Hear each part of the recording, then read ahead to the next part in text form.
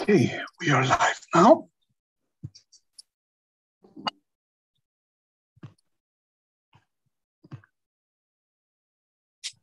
And I suggest we start.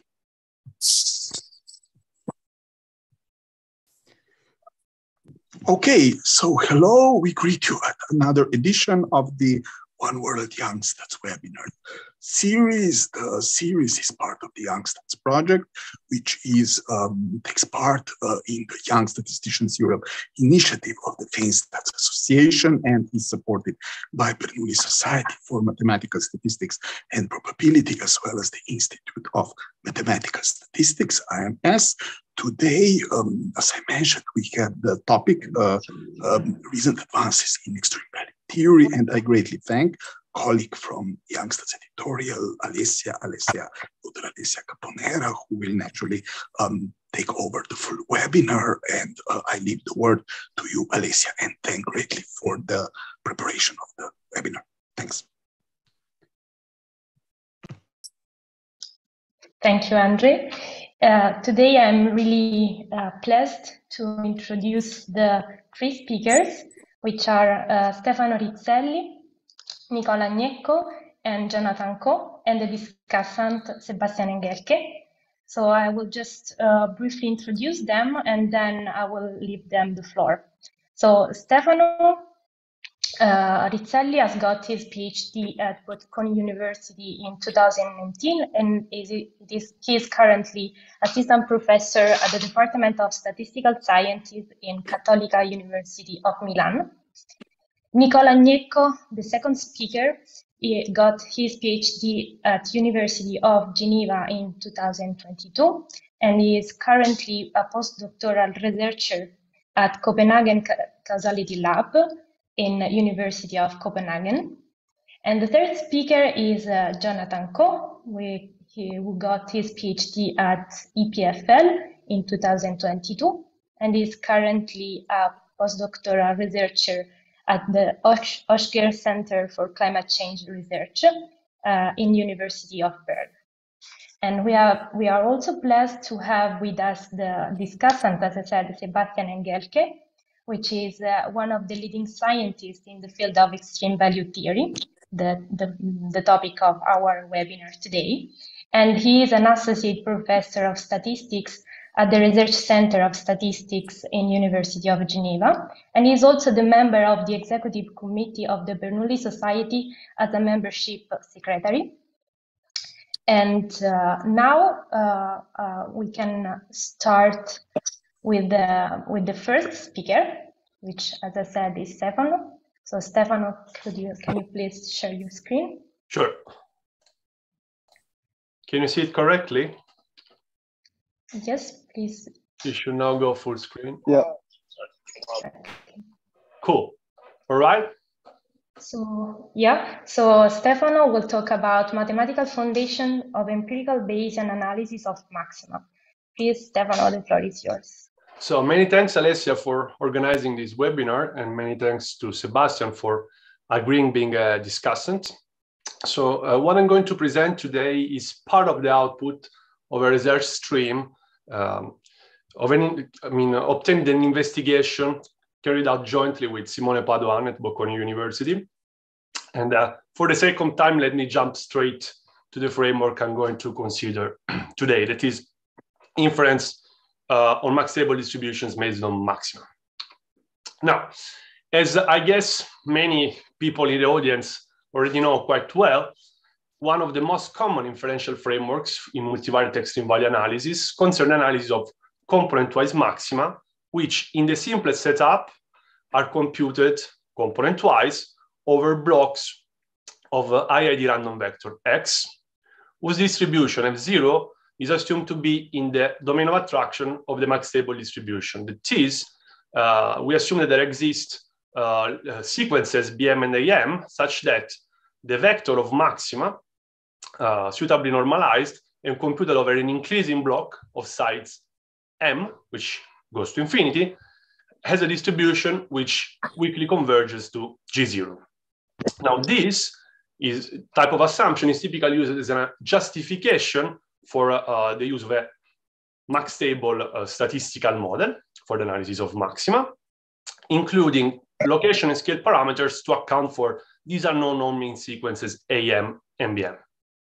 Yet note that for finite block sizes M, which is what we need to consider in practice, the max table model is typically misspecified.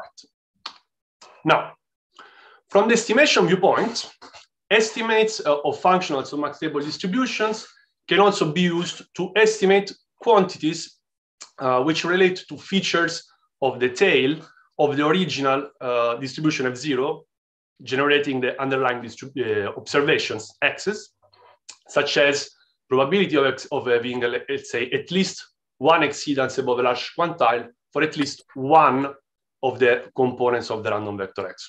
For example, at least a very large loss on at least one stock in a portfolio, stock price in a portfolio of stocks. Okay. Now, in other problems, the main goal of the analysis is to forecast future extreme values. And alongside point prediction, also we want to provide suitable uncertainty measures. Okay. Consequently, it is often desirable to issue forecasts in a probabilistic format, that is, taking the form of an entire probability distribution over future quantities. Okay, from which, for example, we can extract predictive regions or intervals. Okay, so it's nice to go for probabilistic forecasting. Now, this partly motivates the increasing popularity of Bayesian approaches, as they provide a natural framework for probabilistic forecasting through posterior predictive distributions. Yet, when Simone and I started studying these methods, we had the feeling that the potential of Bayesian methods for the analysis of extreme was not fully exploited. And also, we noticed that there was no mathematical result providing guarantees on the accuracy of inferential results. And we think that the reason why is mostly due to the following three factors. So, first of all, the class of multivariate max table distributions is infinite dimensional because the corresponding class of copulas cannot be fully described in parametric terms. Now, from this viewpoint, Bayesian non or semi-parametric methods are quite appealing because they are flexible, they don't require you to focus on a sub-model for the dependent structure. On the other hand, studying their asymptotic behavior is quite complicated. It's quite complex. The more so if we account for the fact that for finite block sizes M, the max table model is misspecified. Of course, if we let the block size grow, the effects of misspecification are mitigated. But still, if we want to do a proper asymptotic analysis, we must account for this model convergence bias and tune, let's say, modify standard techniques for Bayesian asymptotics for Bayesian non-parametric methods accordingly. Okay. Finally, it is difficult to specify a proper prior on marginal scale allocation parameters, which should account for information on the non-mean sequences AM and BM, since typically a priori we don't have sufficient prior information on these quantities. Okay, so summing up, the three main sources of difficulties that we encountered are complexity of the dependent structure, misspecification of the used model, and lack of sufficient prior information on marginal tail behaviors. So the empirical based recipe that I'm going to present in the next slides is thought as a first attempt to tackle these three problems simultaneously and provide, let's say, a method which produces consistent posterior distributions and posterior predictive distributions with which accurate predictive inference can be carried out. Okay, so let's now see which are the main ingredients of this recipe. So the first ingredient is a max table model. As I said, it's going to be considered as a misspecified model for finite block sizes. And in particular, we focus on a semi-parametric model, including a finite dimensional parameter theta in blue. This guy here collects all the parameters from the marginal distributions. and an infinite dimensional parameter, eta, which is named angular probability measure, and is in particular a probability measure on the unit simplex of dimension d, whose marginal distributions satisfy a specific mean constraints. That is, marginal means for this distribution 1 over d, where d is the dimension of the vector of maxima we are analyzing. Okay. And for simplicity, we are considering a subclass of all the valid angular probability measures, in particular those which allow the representation at point A. So let me illustrate this in the simpler case of d equals 3. What we are going to do is to allow for probability measures, angular probability measures, which place positive, non-negative, let's say, mass on the vertices of the simplex, assign no mass on the edges, and have an absolutely continuous restriction to the inner region. That is, if we think of y1, y2, y3 as a random vector distributed according to eta, when we drop the third component, so that we pass from this space to the space on the right, we get a random vector w1, w2, whose probability measure has a Lebesgue density in this gray triangle. Okay, such a density will be called angular probability density and will be denoted by lowercase h. As for the marginal distributions, we are going to assume that they are all of the same type. That is, they have the same tail behavior. So we are going to assume that they are either all Frechet, and in this case we have shape and scale parameters, or all Gumbel, and in this case you have scale and location parameters, or all reverse Weibull, or more simply Weibull, with shape, scale, and location parameters. Now, in the first case, you have Ewing tail distribution. In the second case, the tail evidence is a bit different, is lighter, so you have sort of exponential decay of the tails.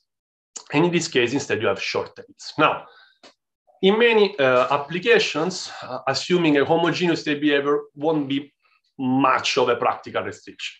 Because, for example, in environmental study, we know that many variables can be described through short tails or exponential type tails. While, for example, in finance or actuarial studies, we know that variables are suitably described by Ewing tails. Okay?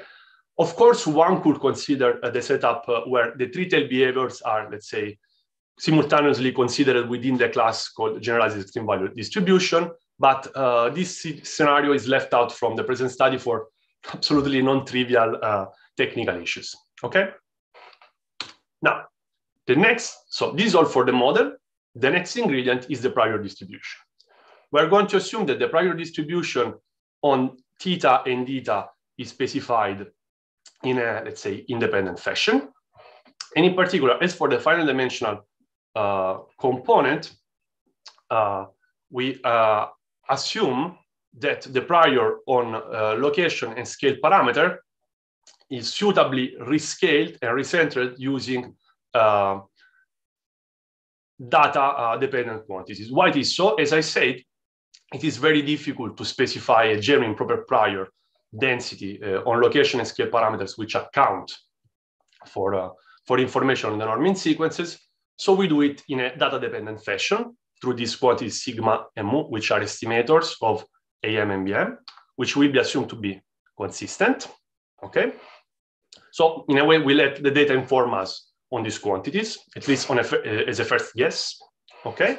And then concerning the parameter, let's say the pi elements, they are all kernels, which assumed probability kernels, which are assumed to satisfy reasonably loose regularity properties for the case of Frechet and Gumbel margins, while we are going to be a bit more restrictive in the case of Weibull margins, because this is the more irregular, to cope with the irregularities essentially of these marginal distributions. Notice that this is the only case where the support of the distribution depends on the parameter. So this case is a bit nastier.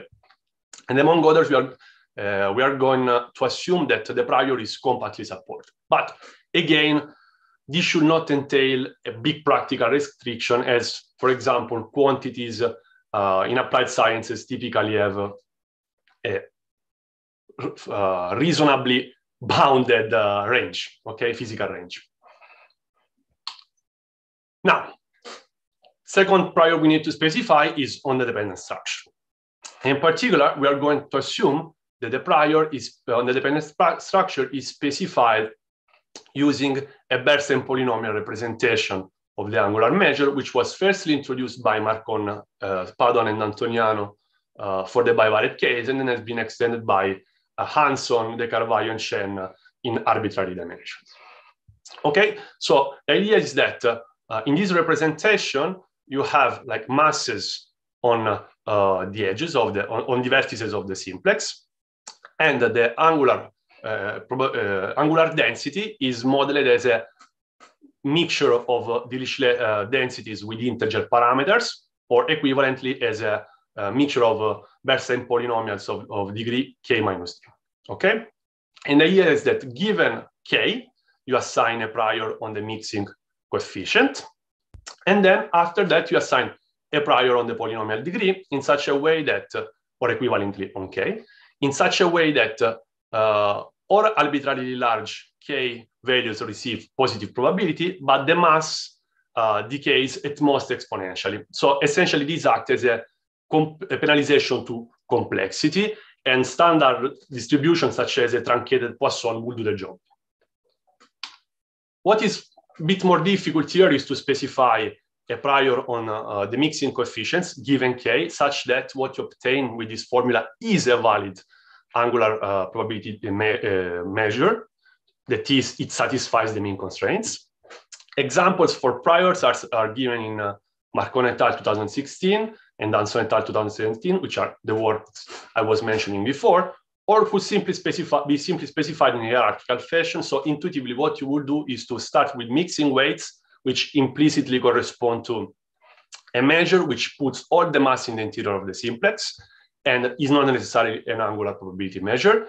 Then you randomly remove some mass from the interior and you reassign it to the vertices in such a way that you end up with a measure which actually satisfies the mean constraints. Okay, so this is the main idea. Now, we have all the ingredients. We have model, that is a likelihood, since the model is dominated. We have a prior, even if a data-dependent one, and specified in an empirical based fashion. Now, combining the likelihood and the empirical base prior, we obtain a posterior-like distribution. Of course, this is not a genuine Bayesian posterior distribution. That is not exactly a conditional distribution for the parameters theta, eta, given the data, but still it is a genuine random probability measure, well-defined random probability measure, and can be used for inference exactly in the same way as a posterior distribution. So it is legitimate to ask now, which are the guarantees that we have when we use this object for inference? We managed to prove that under regularity conditions, this measure will concentrate on sets of theta and eta, such that the shape parameters in all the three setups for marginal distributions are close to their true counterparts. Scale parameters are suitably close to the true scaling sequence, and location parameters were present, that is in the Gamble and Weibel case, are suitably close to the true centering sequence. More importantly, I would say we concentrate all the mass asymptotically on sets of parameters corresponding to max stable distributions in a neighborhood of the true maxima generating density, even if the true maxima generating density is not max stable, okay, even if the model is misspecified. And we do this considering, for example, strong metrics. So the neighborhood of the true data generating density is considered using strong metrics like the Hellinger or the total variation distance, okay? And what is important here is that these results on concentration of the posterior distribution also guarantee that the posterior predictive density is a consistent estimator of the true density of generating the maxima under the same under the same matrix. Okay, so in particular, let me recall that the posterior predictive density is nothing but that pointwise expectation of the max stable density with respect to the posterior distribution. Finally, we also consistently retrieve the dependent structure, as we can show that the posterior concentrates on sets of angular densities which are in a neighborhood of the true one, actually, or the true angular measure, to be more precise. defined by any metric which matrices with convergence. Okay, so some final remarks. Our consistency results provide some mathematical guarantees on the accuracy of inference that you will get if you use this recipe. I don't have time to go into technicalities, but I would like to mention that these consistency results that we get are based on a specific form of agreement between the actual law of joint law of the maxima and the law of a simple random sample from the limiting max stable distribution. This form of agreement is called remote contiguity and was invented by Bas Klein in 2021. And we managed to prove that under regularity conditions, you have this property for maxima, for the joint law of maxima and the joint law of a limiting max stable sample. Now, I also mentioned that here we have discussed mathematical aspects. Practical implementations of this method should not be problematic in moderate dimension, but of course, if you want to go high dimensional, then some careful considerations must be done. Okay, and so maybe some changes in this approach must be considered. But if meanwhile you were asking yourself, you were wondering whether this empirical based way of modeling marginal, the parameters for the marginal distributions is sound, let me just show you some simple simulation results that you get if you now fit to univariate maxima a GV model. So let's say including all the three possible tail behaviors, where you have now a general shape parameter, scale, and location, okay? This is just something very simple to conclude the presentation and to convince you that for modeling margins, the empirical-based strategy is a good one. So what I'm going to show you is simulation results, in particular, Monte Carlo coverage probabilities for the three parameters, gamma 0, BM, and AM, and the triplet of the three, plus estimates of the quantile of the original distribution with which we generate the data. In this case, we have data from a half Cauchy. First, we consider, for example, 20 maxima over blocks of size 40. And already with this moderate sample size, you see that coverage probabilities for credible intervals, which are both symmetric or asymmetric for the parameters gamma, BM, and AM, are quite close to the nominal level, 0.95. Okay, you see, this is true already with this moderate sample size. So this is quite reassuring, I would say. And so this is producing data from a half Cauchy, but similar results you can also be obtained, for example, from a gamma 2, which is in the max domain of attraction of a Gamble distribution. So here you have exponential type tail behavior, or if you, for example, consider a short tail distribution in the domain of attraction of a Y-ball. Okay, so this is all I wanted to say. Thank you very much for your attention. And as a final thing, let me just mention that if you're interested in extremes, we are going to host at Bocconi University in Milan next Extreme Value Analysis Conference. Unfortunately, abstract submissions are now closed, but still, if you want to participate, registrations are open. So thank you very much. Thank you very much, Stefano, for the very nice presentation, and also to be perfectly on time. So are there any questions from the audience? We have time for one quick question for sure.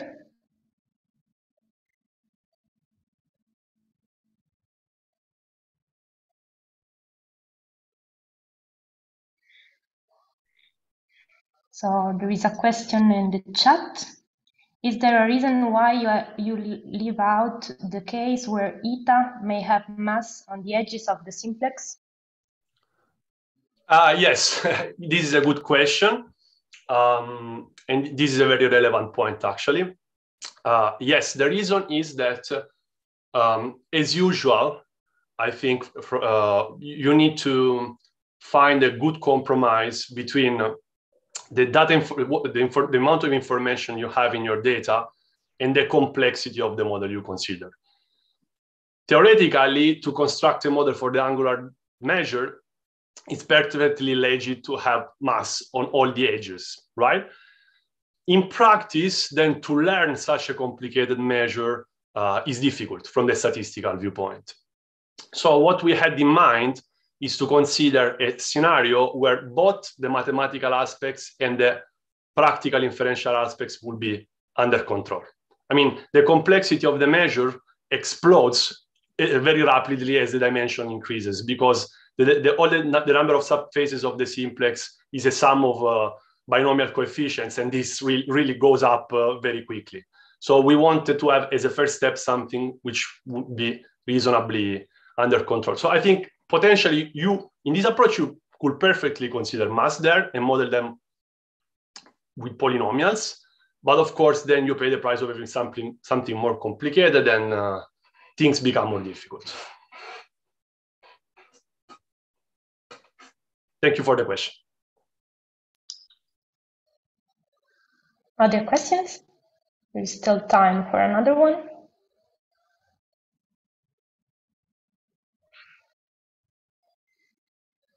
Don't be shy.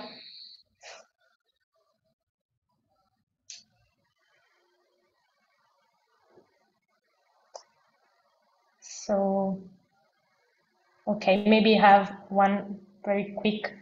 I'm not an expert of extreme value theory, so it's just like a curiosity.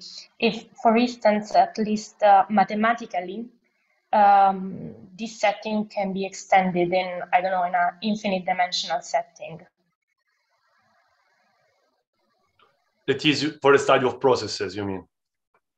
Yes, exactly. Again, it depends what you want to do. If you want to work on processes, you already have the difficulty that you are not really working just with a big multivariate distribution, but you're working with a process. And then depending on the type of process you're studying, is this temporal process, is this a process in space, which is the case I've seen most of the times for max stable processes. Then you need to make sure also that trajectory has some properties, and the setup is already complex. So, and then you want to carry out inference. So if you want to be able to carry out inference, having a process with a given structure and then being non-parametric can be very complicated. So at some point, you need to give up somewhere, I think. For sure, what you can do with max stable processes is to work with empirical base for modeling the margins. That for sure. Then, depending on the dependent structure, it depends what you want to do. It can be that in many cases, a complicated parametric model could be already enough. It depends. Thank you. So thank you, Stefano. Let's thank again Stefano. And we can continue with the second speaker, Nicola. So please, Nicola, share your screen. Yes, thanks, Alessia. 1 second. Yeah, don't worry. Thanks.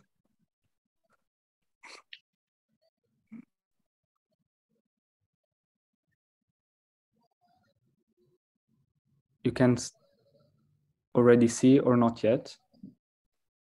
Not yet. Okay, now. Okay, thank you. So now it's Nicola's turn, and I will present extremal random forests. So please, Nicola, the floor is yours.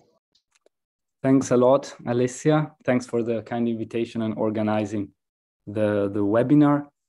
Thanks also, Andre, for the introduction, and thanks, Sebastian, for agreeing to be the discussant today.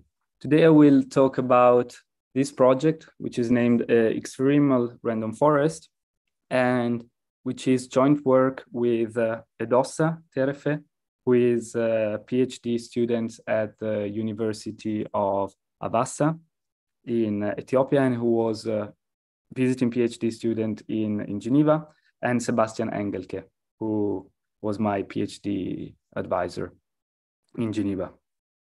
The goal of the project is to estimate very large quantiles, so in a quantile regression setting, when possibly the dimension of the predictor space is large.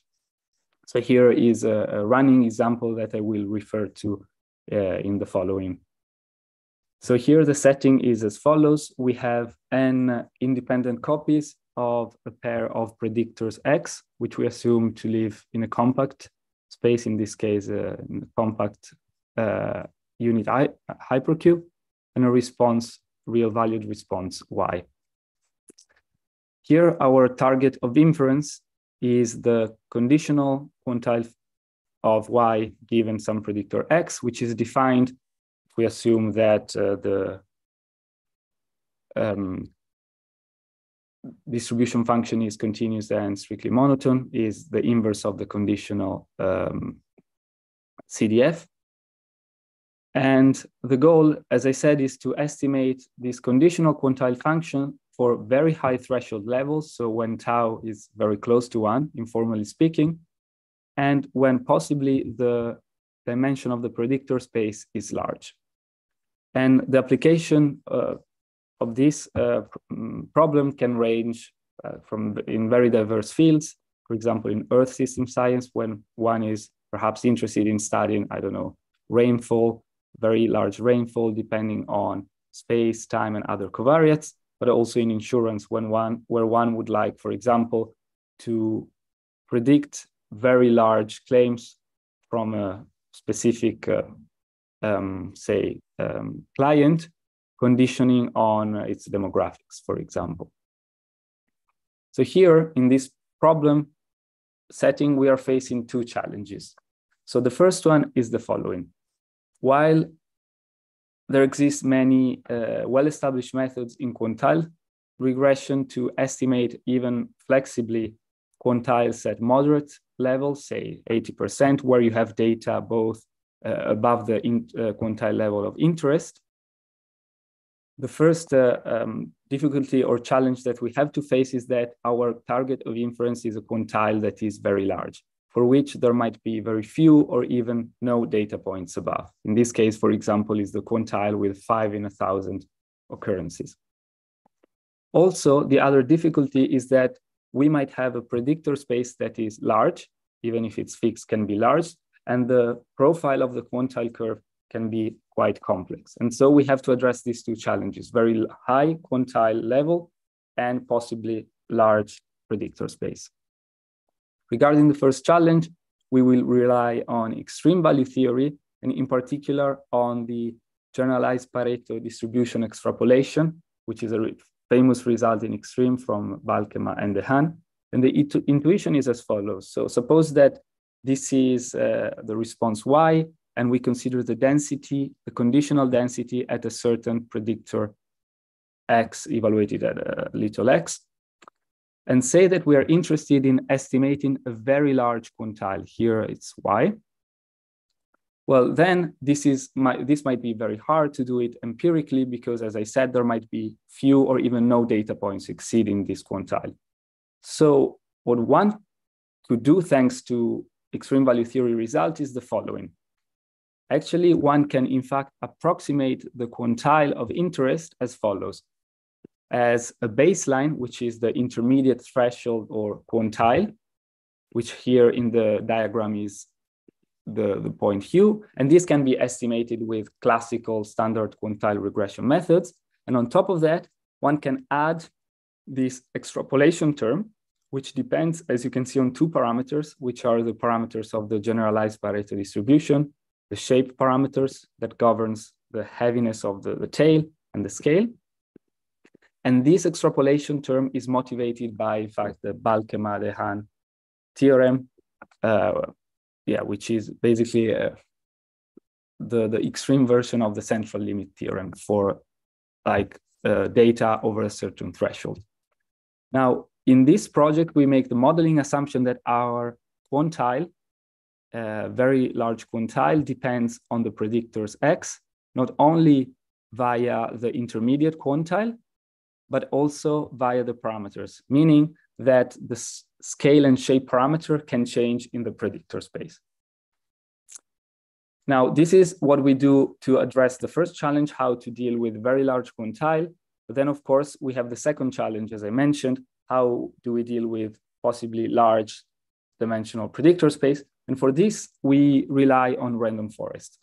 So of course, random forest, the first thing one thinks about it is just, okay, this is an ensemble methods used to predict, putting together prediction over several trees. And for example, this is what I also was thinking before like diving into this project. However, there is an alternative view of random forest, which is also very helpful. And in the case, for example, of regression random forest, one can think of the prediction given by a certain forest, mu hat, at the predictor point little x can be seen as the weighted average of the response, where we are using these weights. These weights tell us somehow how each observation I is close or far to the fixed predictor point little x. These weights are localizing weights, which are automatically, or let's say, are automatically learned by the random forest by averaging over several trees. And they can be thought in a sense as a kernel, with the difference, of course, that with the kernel, you have to pre-specify the kernel and possibly also choose a bandwidth. Whereas here, these weights are really learned by the individual trees and then aggregated with the forest. Of course, there exists several types of random forest, and the most classical one that we know is the regression random forest. But depending on the type of random forest you use, you get a different type of localizing weights. And here I want to give a bit of intuition to why and what happens if you use different type of random forest. So in the classical regression random forest, the target of inference is the conditional expectation, and therefore say that you would like to make some prediction at point 0.5, then the weights that the regression forest will learn will try to capture the variability in the conditional expectation, okay? Here we see, however, that the conditional expectation of y given x is constant, and therefore, ideally, the optimal weight of a regression forest would be constant, meaning to predict at point 0.5, you would use with equal weight all observation because they carry the same information with respect to the conditional mean. On the other hand, if you would like to learn, say, 90% or 10% quantile on this data set, it would be better to use a random forest geared for this purpose. And this is, for example, what we use in this project, which is the generalized random forest. Generalized random forest for quantile task, what we'll do is the following. If we want to make a prediction at 0.05, well, it will ideally put positive weight on all observation to the right of 0, because they carry all the same information for the 90% quantile, and they will place 0 weight. So the localizing weight will be 0 for all observation to the left of 0. So we see that depending on the random forest of choice, you will have very different localizing weights that, of course, have different purposes. Now, of course, I told you how do we address the high quantile level challenge with extreme value theory? How do we address the large dimension of the predictor space with random forest? But how do we put these elements together? Well, here I take the step back to the extrapolation formula I presented. And as you see, we would like for a fixed predictor X to estimate quantile level tau using the extrapolation formula. Of course, the first ingredient we need to estimate is this intermediate threshold, or intermediate quantile, and this can be estimated with existing standard quantile regression methods. But now, more interestingly and importantly, how can we estimate the two parameters from the generalized Pareto distribution, so the shape and the scale? So here we propose, since these parameters come from a parametric family, generalized Pareto, which has a log likelihood function, what we propose to do is to solve a maximum likelihood problem weighted by the weights that are obtained from a quantile random forest. So basically here, if we want to make estimates for the shape and scale parameter at point X, we would minimize, the negative log likelihood weighted by these localizing weights. To give a bit of intuition, perhaps, I will show you how in practice this would happen. So again, I'm using the same toy example with only one dimension here. And the first thing I would do to estimate this very large quantile is the following. First, I have to estimate the intermediate threshold. And to do that, well, I can use an existing method. And in this example, I'm using a classical quantile regression forest. And this is well-established method, and it works well on moderate quantile levels. Now, the second step is to obtain or compute all the data above the threshold, because these are the exceedances that follow in the limit the generalized Pareto distribution. So these are the orange data points. And let's say now that I'm interested in predicting very large quantiles, say 5 in 10,000 at this point, minus 0.25. So what I do, I first learn localizing weights using a generalized random forest. And then I solve at this point here the log likelihood problem to learn the generalized Pareto distribution parameters, and then plug them in the extrapolation formula to obtain, for example, this value. Of course, this is a prediction at a single point in the predictor space, but I can repeat this procedure. And actually, it's very fast also computationally at all predictor points of interest, so that I can obtain a quantile curve. And this quantile curve, of course, it's a toy example, but it shows that basically it's able to produce curves that are in fact extrapolating from the data. So here, for example, I show you the ground truth because this is simulated data. So you see that literally this is event that occur 1 times in 2,000 observation. And in fact, there are 1 probably or even no observation above this. Now it's interesting to compare this estimation, so based on extreme value theory, with what you would get if you were just to apply the classical quantile random forest. Here, the interesting but perhaps not so surprising fact is that you notice that no matter how large you want to, no matter how large your quantile level is, the larger estimated quantile will always be no larger than the largest observation, because these classical methods rely really on computing empirically the quantile, and so they don't have this extrapolation power.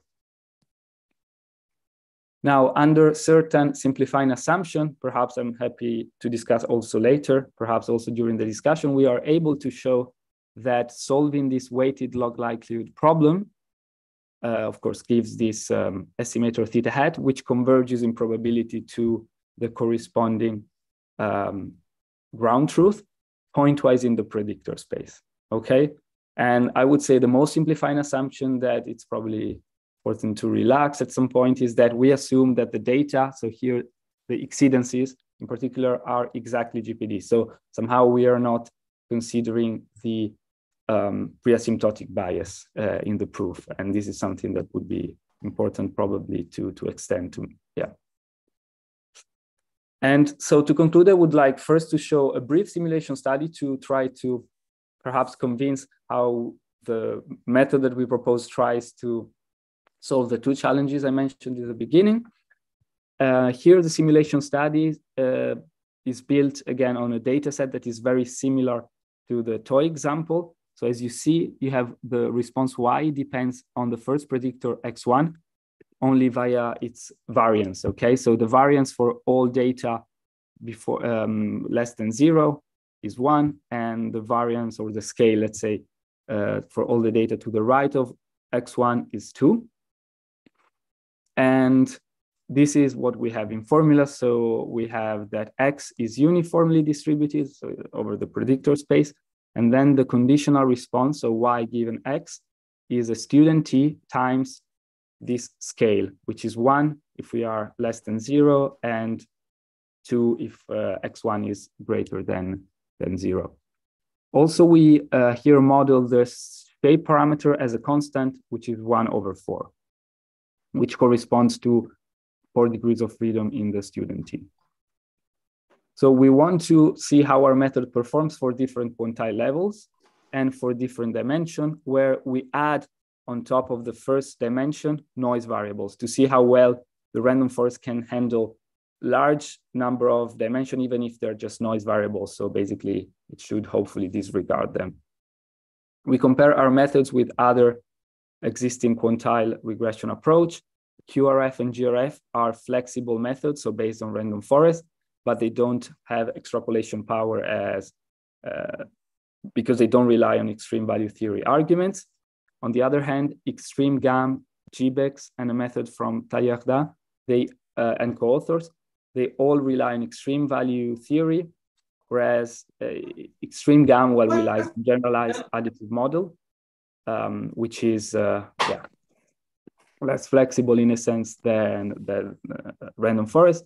Whereas GBEX, for example, it's also a very flexible model because combines boosting, so from machine learning, to, again, extrapolation arguments from extreme value theory. And how do we evaluate the performance? Since we generate the data, we know the ground truth, meaning the true quantile. So once we estimate a quantile, we can just compute the integrated square error or the mean integrated square error. So in the first picture here, I'm showing how the mean integrated square error, well, the square root of it, changes as we increase the quantile level. We see that all the methods are quite similar for small quantile levels, but as soon as we increase the quantile level, well, they start to depart from each other. And it's interesting because the ERF, which is the method that we propose, and also the other GBEX method, which is a method that tries also to combine the machine learning like flexibility with extreme value theory extrapolation, are the ones that kind of tend to perform best. Then it follows ERF and GBEX are followed by another extreme value method, unsurprisingly, EVGAM. Also, EGPTail, it's a method that is based on extreme value theory. And then the last two, GRF and QRF, are based instead on empirical quantiles. And that's why they don't scale so well for a large quantile level. At the same time, instead, if we see what happens to the loss as we increase the number of dimensions, it's interesting again to see that the best two methods, at least in this example, of course, for a fixed large quantile, the methods that perform best, or at least are stable with respect to the dimension, are all methods relying on random forest, so or machine learning methods which are flexible enough. So ERF, which is the blue one, the GBEX, and also the existing classical random forest ones are relatively stable with the dimension. Whereas, for example, if we were to use a more classical extreme value theory approach that uses generalized additive models to model very large quantile, well, we see that while it works very well for moderate size predictor space, well, then its performance decreases quite substantially as the number of noise variable increases. So maybe I'll first ask Alessia if there is still a couple of minutes because I maybe 2 minutes. Yeah. Okay. Yeah. 2 minutes. More than enough. Thank you. So now in the last part, I want again to briefly illustrate what happens if you apply the method to real data. So here we use a data set that is quite simple in the sense that we have 3 predictors: age, years of education, and whether a certain person is black or white. And based on that, we try to learn high quantile of the weekly wage. We use this data set because it's very large. It's 60,000 observation, and therefore it's easier to validate whether we are performing well or not. Because one difficulty of this, of course, extreme value quantile regression method is that once you make a prediction, well, it's very hard to validate because, well, there might be no observation above the quantile curve that you produce. We also add 10 noise variables so that the data set, we also see how it handles with more dimensions. So here in the first plot, we just shows that the method is able to capture some sort of heterogeneity, both in the scale and shape parameters for the years of education. So we see that there is at least a clear signal, whereas there doesn't seem to be like any signal with respect to the categorical variable, whether the person is white or black. On the other hand, with respect to the other predictor age, there seemed to be no strong signal, at least with respect to the 2 GPD parameters. So here is again the scale and the shape parameters. Then of course, if we put everything together, if you remember the scale, shape, and the intermediate threshold, we can estimate then the very large quantiles. And here we estimate on the first row quantiles at 90% level, on the second row at 5 in 1,000, so much higher. And it's interesting to see that when we are considering like large but moderate quantiles, different methods, so ERF, which is based on extreme, but also GRF, which is not based on extremes, they all look quite similar.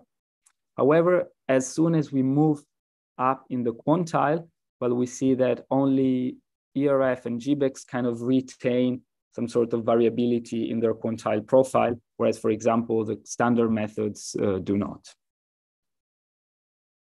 So to recap, what I presented here is a method named extremal random forest that estimates conditional extreme quantiles in large dimensions. And it does so by combining extreme value theory to deal with large quantiles and random forest to deal with large dimensions. And in practice, it's very simple to fit, and it is available as an R package at the moment on GitHub. So if you're interested, the paper is available on archive for the moment. And thank you very much. Thank you, Nicola. There is time for a very, very quick question. Just one.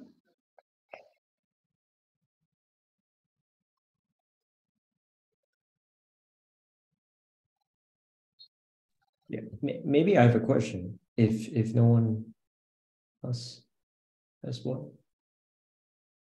There is one from Kafoskari and one from John. So maybe first John and then Kafoskari extremes, which I don't know. Please, John. Yeah, so I just wanted to ask if your results also, if I got it correctly, does it hold for psi negative as well, or is it just for psi positive? That's a good question. The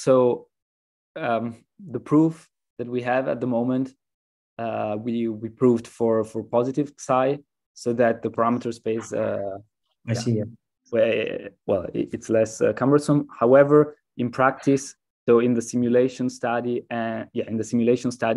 we have simulations for negative, zero. I would say no, 0, and positive shapes. So like exponential tails and heavy tails. Okay. Yes. Thank you. Thanks. So Kafoskari, just.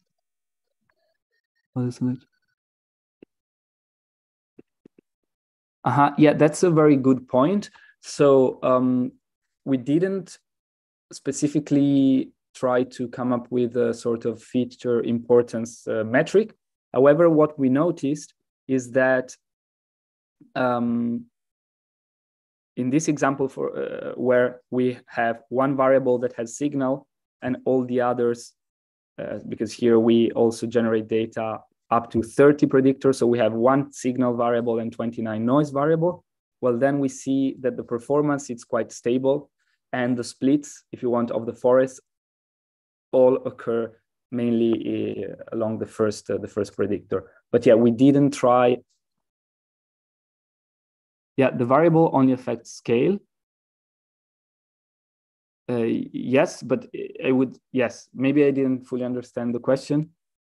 Do you think it's, so when you mentioned a covariate has an effect, probably you mean a location effect. Can you hear me now? Yes, thank you. Yes, sorry. Thanks. So yes, so I think we have many questions. So thanks for the nice talk. First of all. You. No, but indeed we were asking if you had a sort of model selection metric as you mentioned, but the other sort of, because you mentioned in the presentation that you could have some changes also in the shape parameter, but in the simulation you're only allowing the scale to vary. Yes. Yeah, that's a good question. Actually, in the manuscript we have more simulation where we also allow the shape to change. Of course, it's much harder to capture variability in the shape. Yes, this is also what we noticed. But we also have a simulation where we change also the shape at the same time. Yes. We'll look at it. Thank you. Thanks to you. So I think that we can move. So after there will be now John talk, and after the discussion, there will be also time to ask some other questions. So we can move the other questions to the end, let's say. So let's thank again Nicola.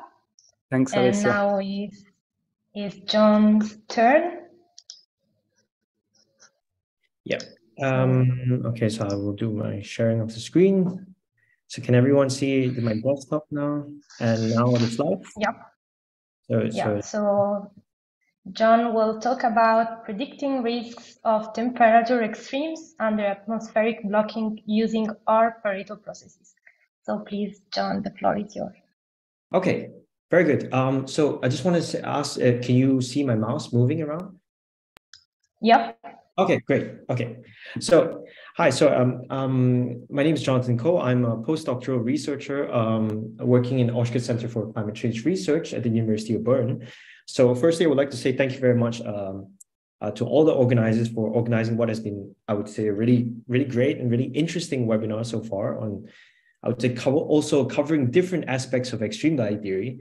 And in this work, I'm going to be shifting gears a bit now to a more applied, or methodological side of extreme value theory in this work. And it's my great pleasure to tell you a little bit more about what I've been working on for my postdoc so far. And I just want to start out with a small caveat that this is very much ongoing work. And the goal is to have a preprint out by this summer. So for those interested, I would encourage you to swing by my website this summer to find out more about it. And my website is given in this QR code over here. All right, so as I mentioned, my postdoc is under this broad umbrella of the OCCR, this center. And why I'm telling you this is that it becomes relevant in my storytelling later, but it's what's crucial is that it includes working both with the statistics department, where I have my home base, but also the geography department.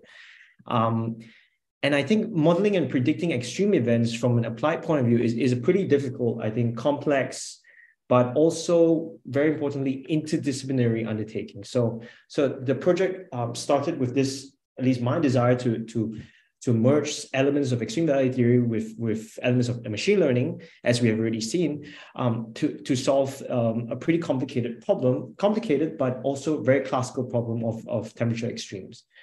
And I think it's always instructive to at least give a brief overview how I got to this project. I think it's always interesting to hear in talks. So I thought I'll give my own personal experience of working in the Geography Institute as a statistician. So when I first joined, I mean, I was thinking about, just this paper by David said, this by now quite famous paper about reviewing statistical methods for spatial extremes. And these are actually things that they have already heard of. I mean, at least those who are more statistically inclined would have already heard of this. Also, especially, with the GEV and the GPD, this has really entered into this stream already in the past 3 decades or so. But then what they would also be interested in actually thinking about is about the drivers, understanding what are the drivers of extreme events, what is really, so in essence, from a statistical, in the statistical language, not just the unconditional distribution of the response, but the conditional distributions of the response given some drivers or covariates, if you want to call it. And then I thought, okay, why don't we open Cole's 2001? Let's try to incorporate these covariates in a linear fashion. So you have tons of methodology. I won't even bother listing some of them, but really trying to put covariates into, for example, parameters of the GEV or the GPD. And the problem with this is that many of the effects aren't actually linear. I mean, they could try to condense these covariates to indices.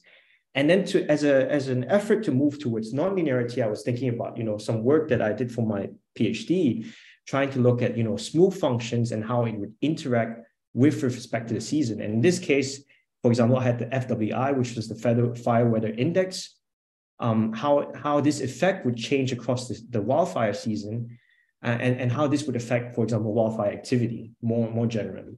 But of course, these are just mixed effects models, and there are countless others. And of course, when you start to think about moving away from the Bayesian framework more to the frequentist, thinking about spatial dependence, these are also areas like, so in this work, what we did was incorporate temporally varying covariates such as the teleconnections and how it interacts with the month, with spline basis. So, and that assumes, of course, that you have a good idea of what the spline basis would be. And what we do here is to let the range parameter of a Brown-Resnick model vary with respect to these covariates. And there are others as well. So, I mean, these are just, this is just one that was just released a few months ago with looking at R-parameter processes and incorporating linear trends. Now, the problem is that they actually have thousands of covariates. I mean, a lot of times in these problems, they have a lot of covariates available, with the release of Error 5 reanalysis data. They have put a lot of potential nonlinearities. So covariate selection came out just now about selecting the most relevant ones. They're not really sure which ones are relevant. There are a lot of interaction effects as well, very, very complicated ways these covariates might interact with each other. And before my co-author can finish his sentence, I would say, okay, now say no more.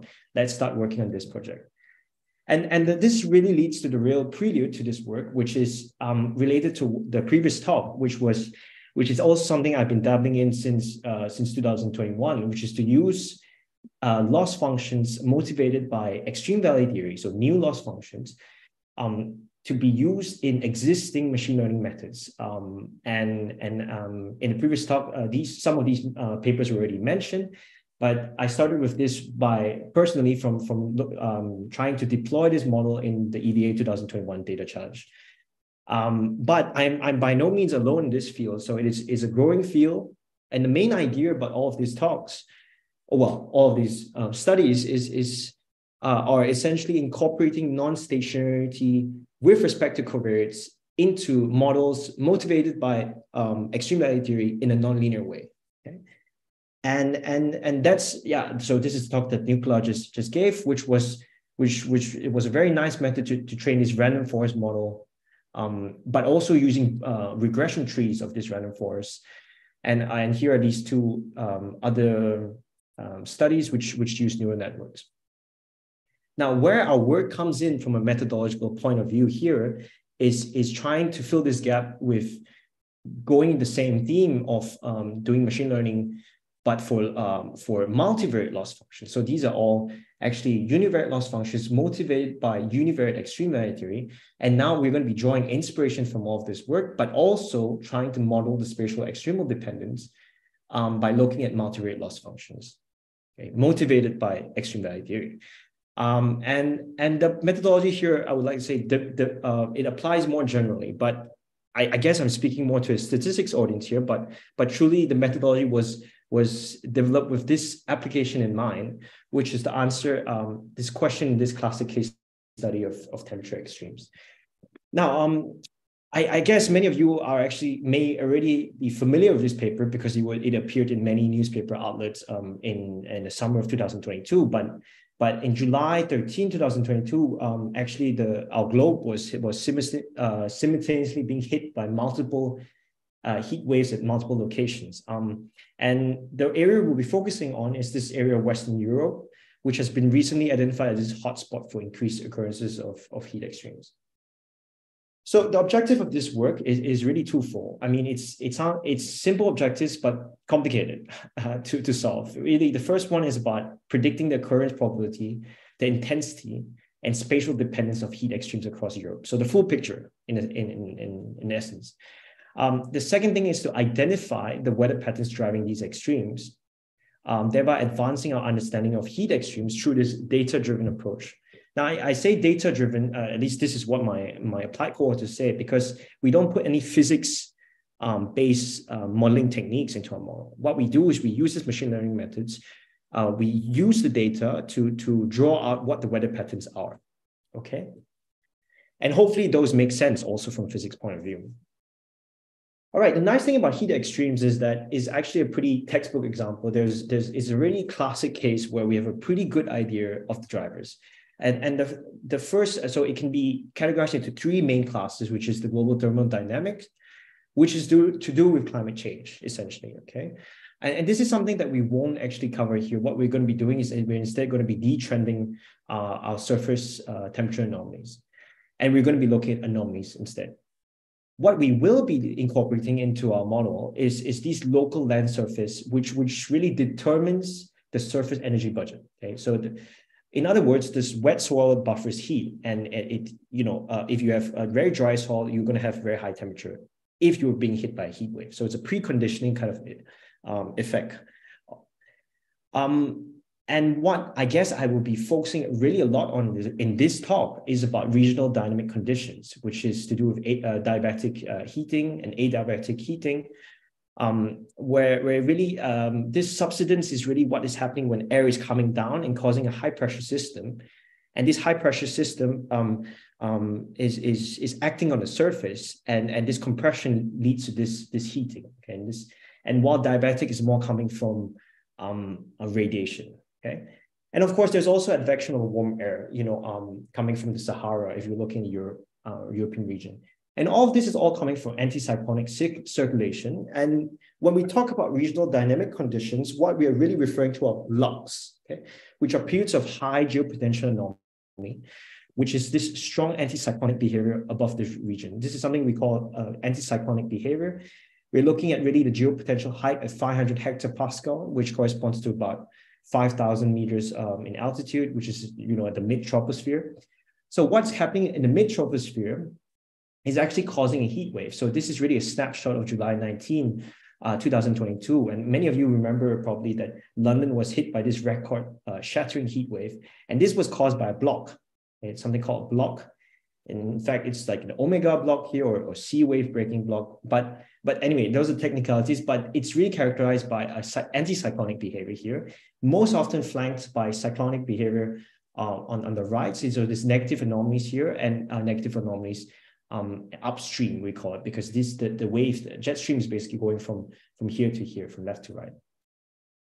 All right, so, and then that motivates using this Z500. So Z500 is really this geopotential anomaly fields as a covariate, okay? And why do we use T-5 to T-1? It's because, well, there are many reasons why we do this, but one of the things is we're really looking at the build up the heat extremes the days before. So we want to capture the persistence of the Z500 field, not just the signal of the block, mainly the signal of the block and not really those transient Rossby waves that come into it if you take at just one snapshot. Why we take soil moisture, I already mentioned it's a preconditioning event. If the soil is dry over the last 15 days, you're going to have much more of an impact. So it's really this combination of soil moisture and Z500. And of course, this sets us up very nicely to be in the forecasting or prediction scenario where we look at the previous days to think about what the current temperature would be. Now, so I'll go through this really quickly, but really this is era 5 reanalysis data. Training period 1979 to 2020, we leave out the last 3 years for validation. And I think it's better to just look at pictures because that's always funner. So the predictors, for example, are these Z500 anomalies, which are on a coarser resolution. And basically we're using each grid cell as a predictor in our model, okay? You might ask what now is extreme, and I'll talk about that in the next slide. And the response here is this study region over here in Central Europe, and then we choose a risk region, okay? And we want to use this to predict that.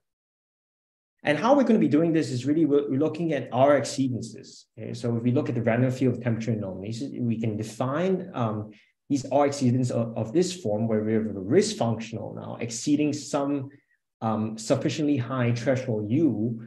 And now I'm just putting more pictures. This S is again the study region here.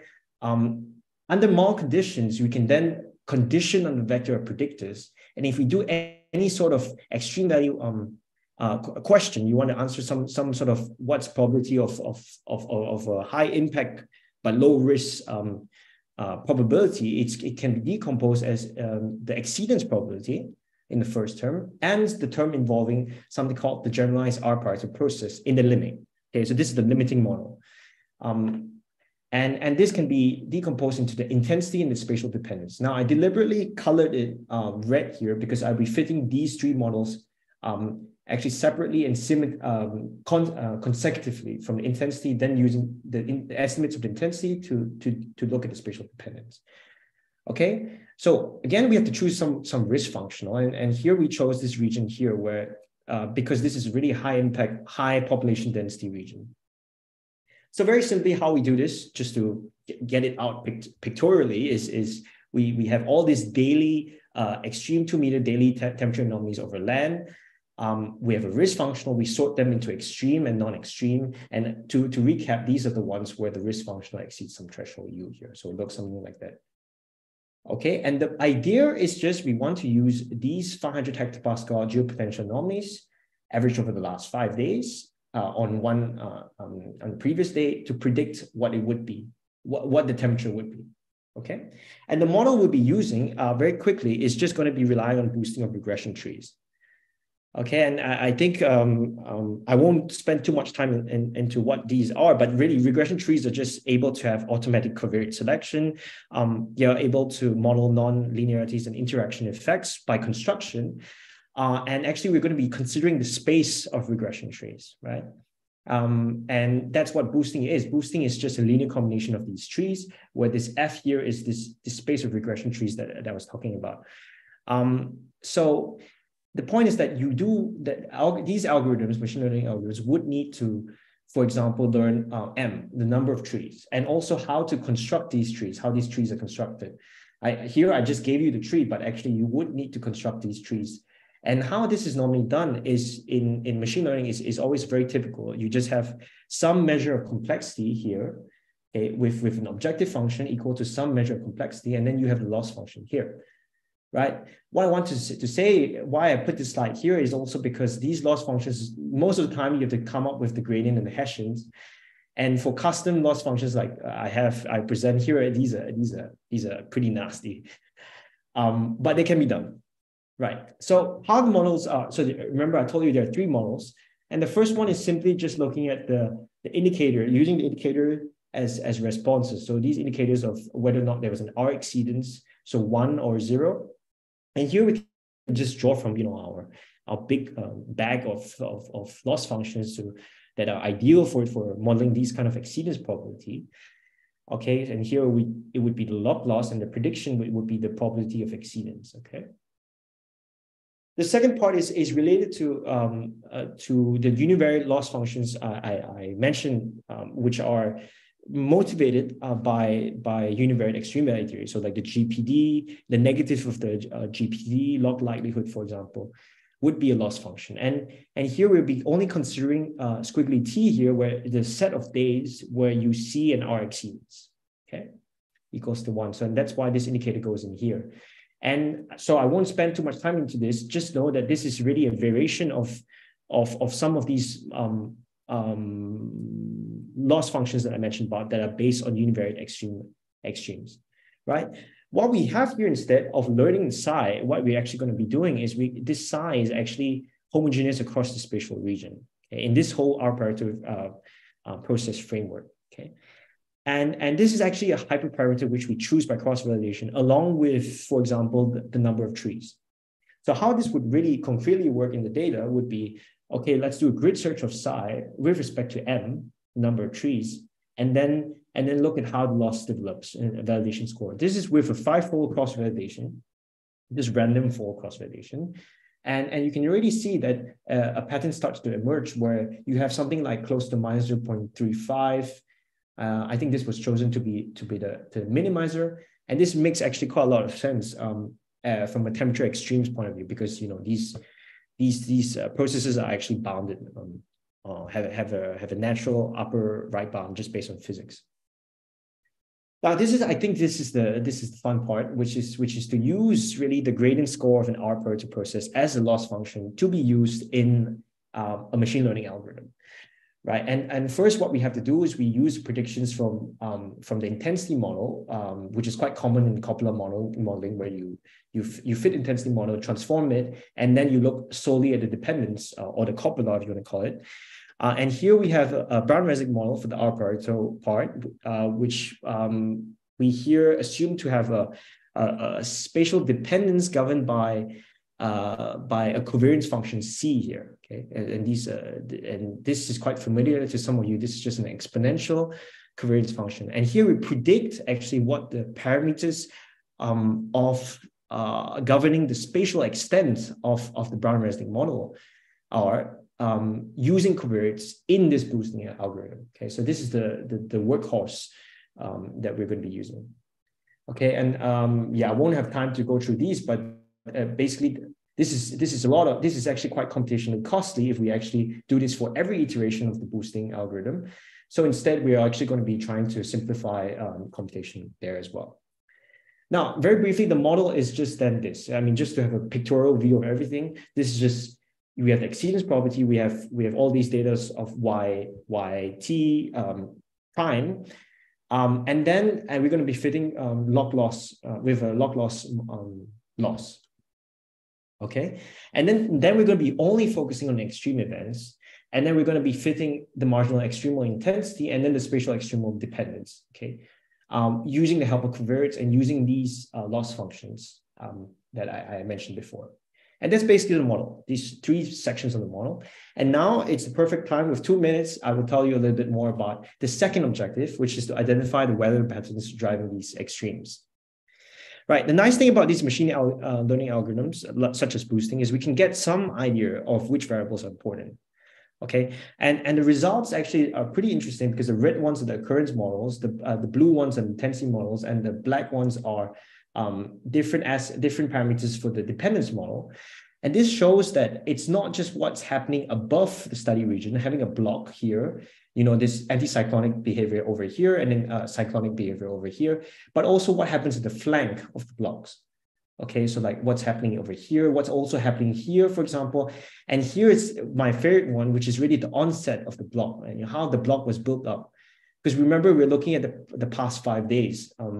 And this is better shown if you, let's say we just, we fitted our model, now we predict on our training data, and then we sort the days by the 90th highest predicted probability days, lowest 10% probability, predicted probability days. And then we do a composite plot, which is quite common in these applied fields, where we take the averages, and you can see these kind of patterns that start to develop. This is with soil moisture.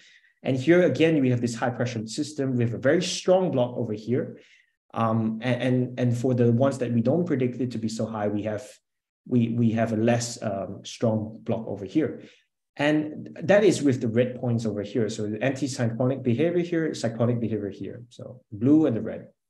Now, this is where it starts to get even more interesting, is because, you know, for example, this steep and elongated trough is what actually causes this cyclonic behavior to develop an anti-cyclonic behavior to develop this cyclonic behavior here. And that's actually the reason why we see that these points here are also relevant. These regions here are also relevant. So really, it's really to do with the edges of the block, which are also really important for the intensity. And if we look at spatial dependence, this is just looking at the temperature average across those days. So I just simplify and say these are the tall kind of extremes. They look like this. And really, as I said, what occurs on the flanks of the troughs and the ridges of these waves are also important. And also here with the onset of the block. So here, if you know, this is where the block actually builds in the Western Atlantic before it actually reaches Europe. And the similar thing is also for the width, and it's also where the block is actually located. You know, if it's located really directly in Central Europe or really just above. Okay, I won't have time to go into this, but I think the blocking situation looks very different from one heat extreme to the other. And I think it was really nice to, at least a surprising result, to see that these actually correspond to some of the different shapes of blocks that are in the literature. For example, in this paper by Team Wullings and co-authors in 2018. So many times anticyclones are flanked like cyclones, but sometimes they're located upstream or downstream or to the south of the block. And these are different types of block, which you know, snapshots of the Z500 anomalies, which cause a different type of heat extreme. All right, so I think I will wrap up now, which is really, this is ongoing work. As I said, this is really just, the preprint is expected to be out this summer. And just to wrap up, this, for the first time, we're able to use these limiting parametric models, not just to answer stuff about occurrence intensity, but about spatial dependence of extremes. With that, thank you very much for your attention. Thank you very much, John, for your very interesting talk. So now it's time for one quick question, one or two maximum.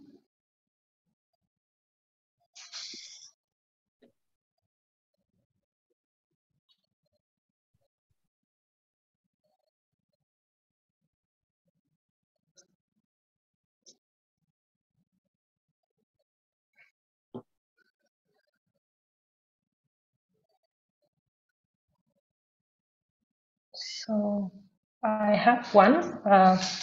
Do you think that let's say the geometry of the Earth, so the fact that the Earth is curved, will impact a little bit your methodology? Yeah, no, this is something we do take into consideration. So the latitude and longitude is not this measure of distance because we're using Euclidean distance here. So if they are far apart, I mean, one latitude nearer to the poles is very different from one latitude. So this is something that we do consider as well, where we take this measure of distance to be the Euclidean distance, where we model these spatial models. Yeah. Okay, thank you. So Andre has a question. Thank you. Yes, a great presentation. Just asking about the time dimension. Is it specifically considered? I mean, could you even have a mixed frequency data or any other time dimension in the model? Thanks. So actually, I mean, I skimmed this over this part, but when we fit this model, it's actually, we assume conditional independence given the covariates. So we're not saying that, this is also one of the reasons why we don't have to decluster the data, which is common in the extremes, in time, decluster in time. I mean, because we assume conditional independence given the covariates. So it's not independence in time, but because the blocking situation will incur this dependence in time, if you want to put it this way, because the blocking situation are covariates which vary in time. So indirectly, I think that is the time dimension coming into play. Okay, thank you. There's a comment about time-space separability. I mean, I don't think we're not dealing with a dependence, a covariance. I mean, we could, I guess, but it's not a covariance function that is space-time covariance function. It's not a separable space-time covariance function. It is at each time point a covariance function in space. So. Okay, thank you again, John. And now it's time for our discussion. So I invite Sebastian to share his screen. So, yeah. Okay, please, yeah, Sebastian, the floor is yours. Can you see and see the slides and hear me? Yeah. Okay, excellent. So thanks a lot for the organization of this nice event. And yeah, thanks to the speakers for these excellent presentations. I really think that the presentations that we saw give a good overview of what is currently being researched in the field of extreme value theory, going from kind of fundamental results of asymptotic theory over new methodology, often involving machine learning tools, and then up to applications here in a very important field of climate science. And I'm now going to try to briefly summarize each of the talks in chronological order and then give some ideas or some comments that I had when hearing the presentations and reading the corresponding papers.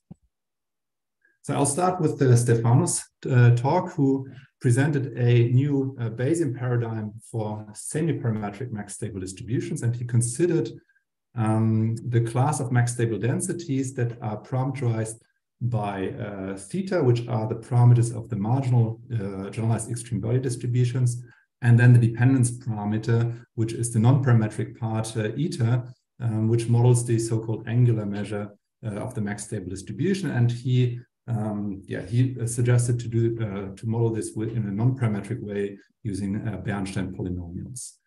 And then he allowed very general priors for theta and for eta. So the main contributions, some of the main contributions of Stefano's work, I think, are that he really, in this generality, established kind of a new framework, Bayesian framework for this modeling of multivariate max stable distributions. And what I think is very nice that he managed to prove theoretical guarantees for the posterior distribution, which, if you've worked with asymptotics in extreme value theory, is really something that is not easy.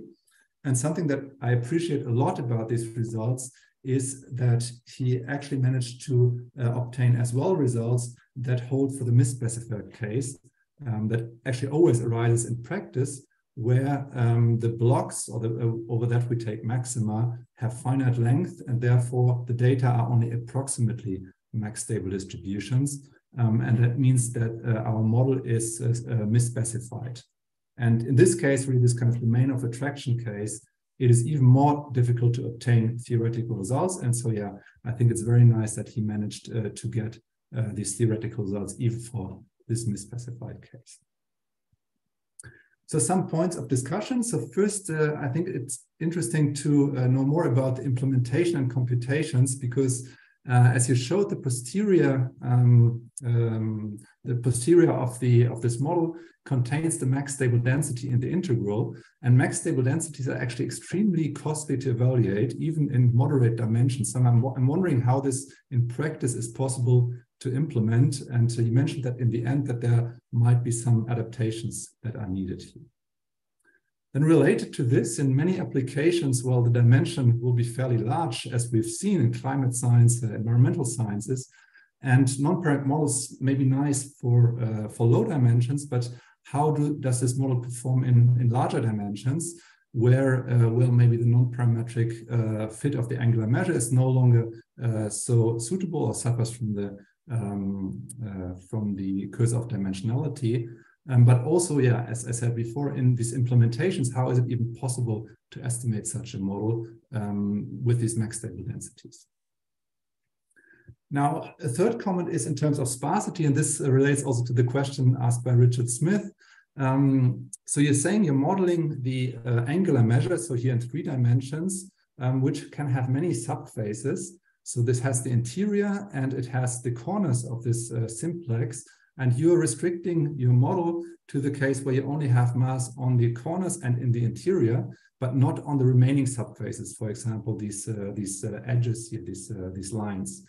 In higher dimensions, you will have many more subfaces. So I was wondering whether it's possible to somehow have a natural Bayesian way of detecting whether there is mass on subfaces. And I'm saying this because there's a large body of literature on this problem of detection of mass on subfaces of the simplex. And yeah, for example, in this review here, we discussed some of those. So yeah, I was wondering if some of these methods actually carry over to the Bayesian case.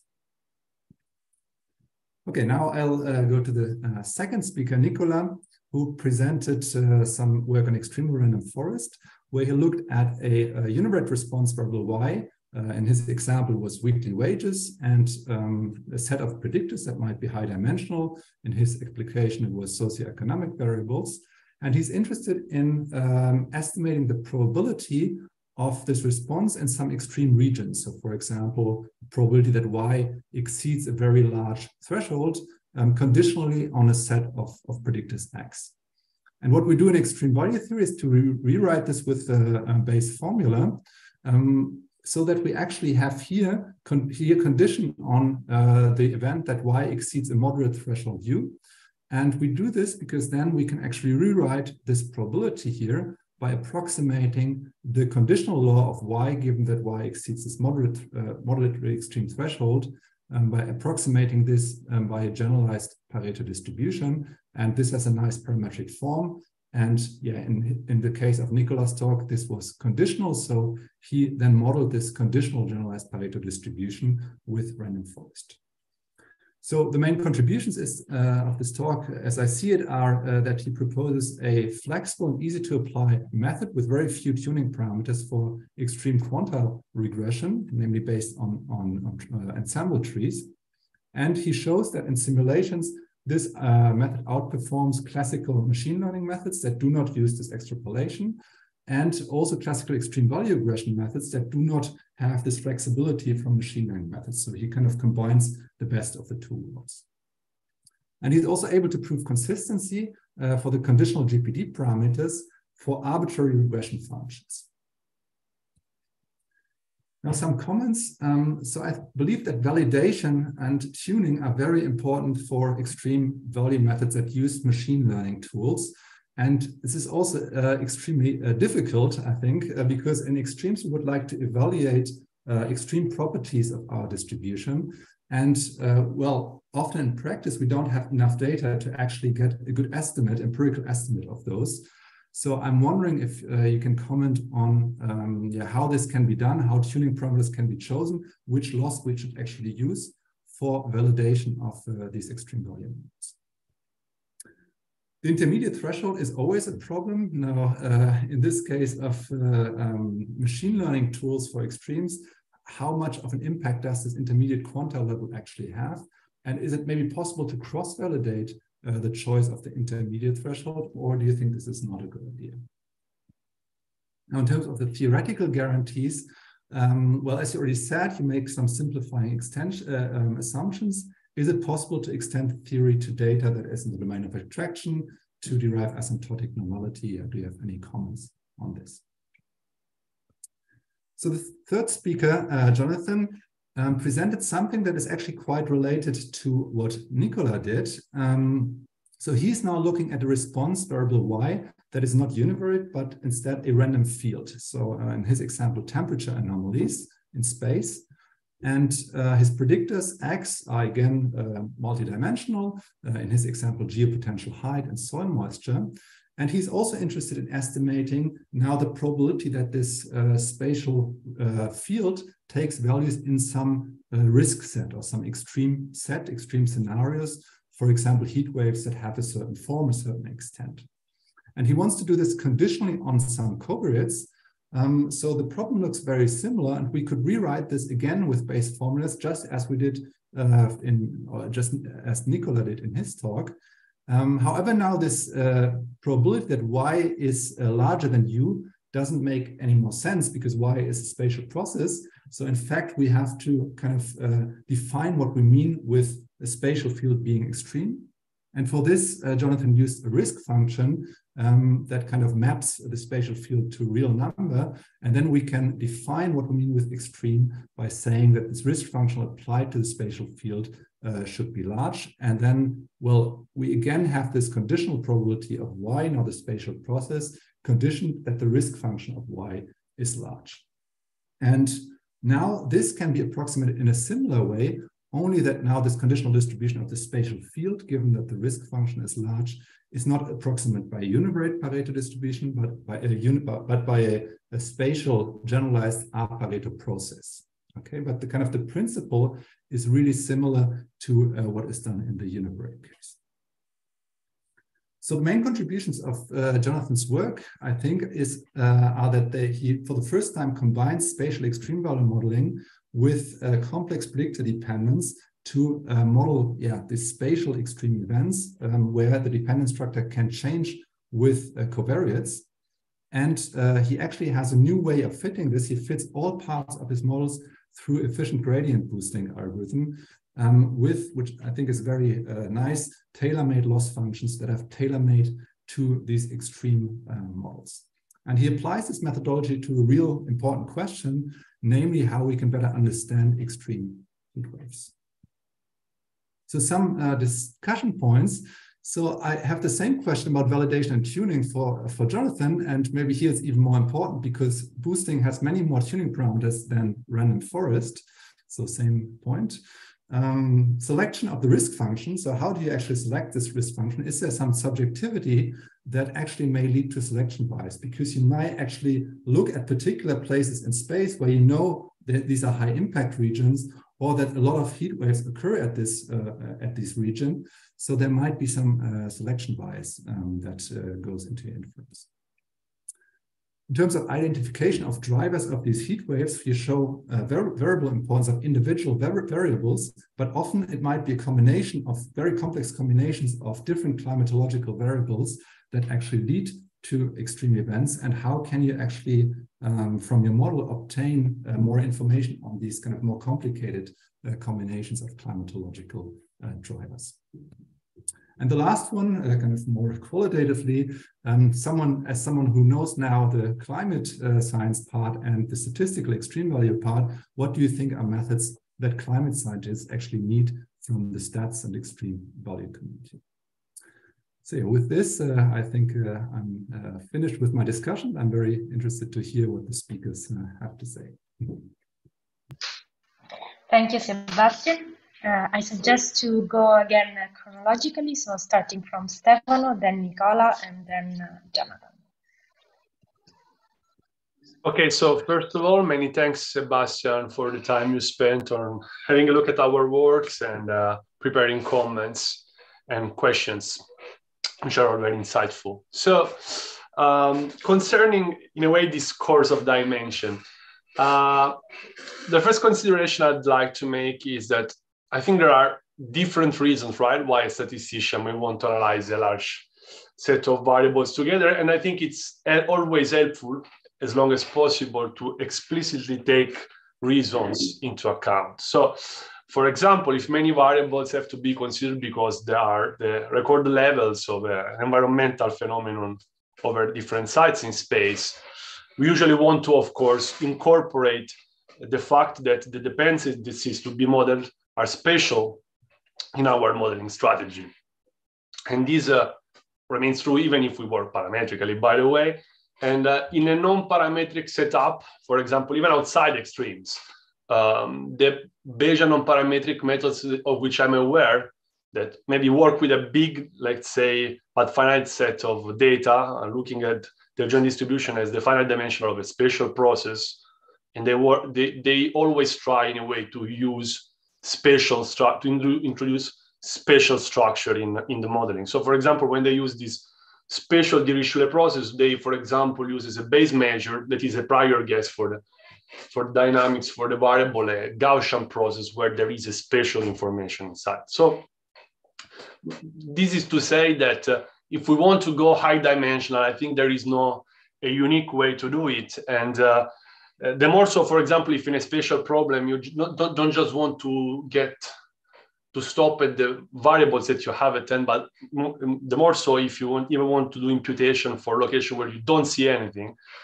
then the problem is even to modeling things in such a way that the process actually exists and you need a coherence for dependent structures in space. So things gets more complicated, and for those, if I have to go high dimensional because I need to deal with a spatial problem, first thing I would like to do is try to take this into account in a way. So what instead we did with Simone when we started working out this empirical based paradigm really had in mind the multivariate distribution without, for example, a spatial process behind it. So of course it would be interesting to adapt things to a spatial domain. Maybe some elements can be modeled non-parametrically, but being fully flexible, I don't think it's viable.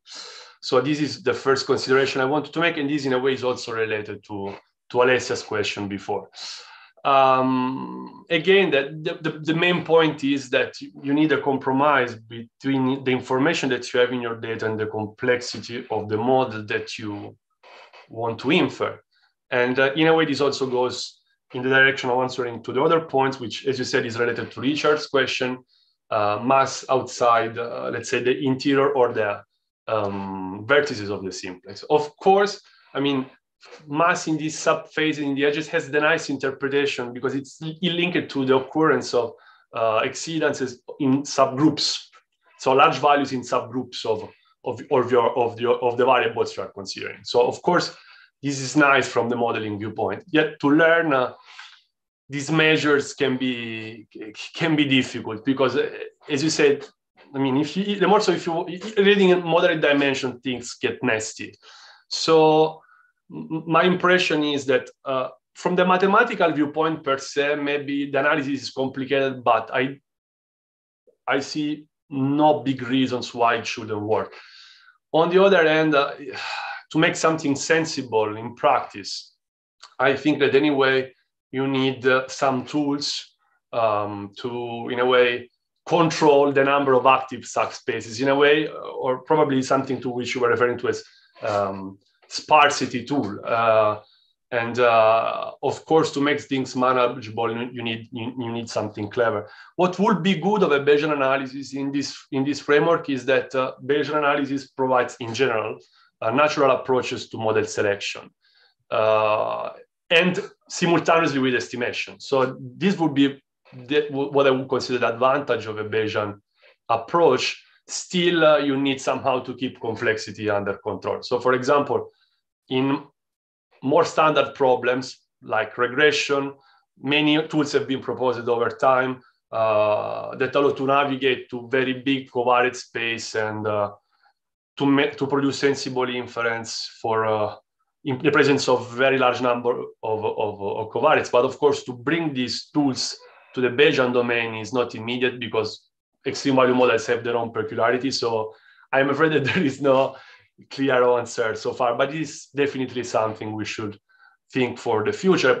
And on the other hand, I think that if you want to allow for mass on the edges, this is something you can certainly do, but except that you need to stay in lower dimensions if you want to take it all in a way. I hope this answers your question. Plus, this is very last thing before I forget.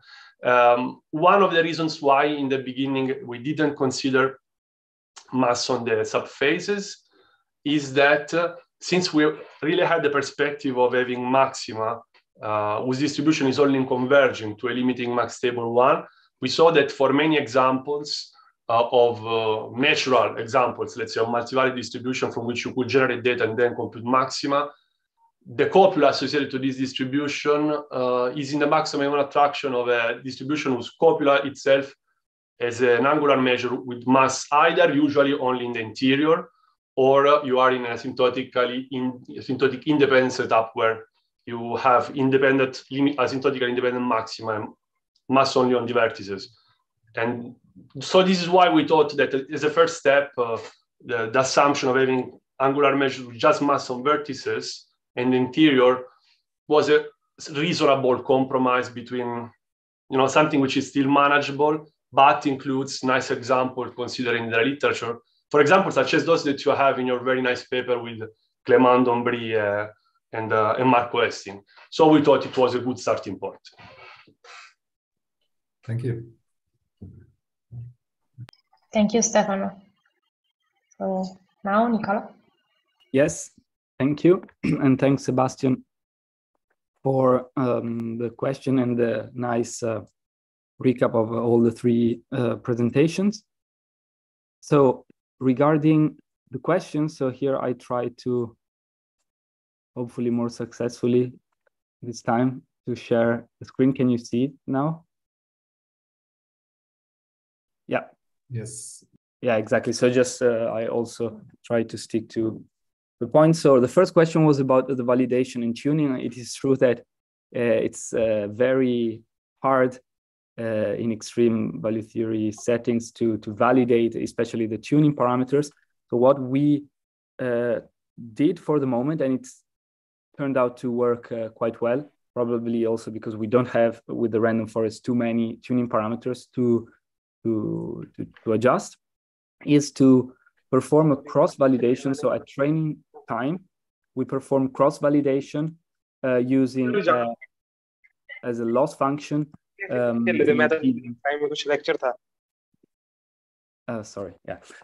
perform, we perform cross-validation using as a loss function the deviance of the generalized Pareto. And this somehow turns out to be to work quite well, especially in our application. In particular, to be more concrete, the tuning parameters that we choose to adjust in our setup are the minimum node size for the random forest, which somehow controls the regularization. So if the minimum node size of each tree is very large, then of course each tree and therefore the forest will not be very flexible, but of course will have less variance, smaller variance, and vice versa. The other tuning parameter that we try to adjust is a penalty term that we add on top of the variability for the shape. because of course, as it is well known, estimating the shape parameter is usually a much harder problem than estimating the scale.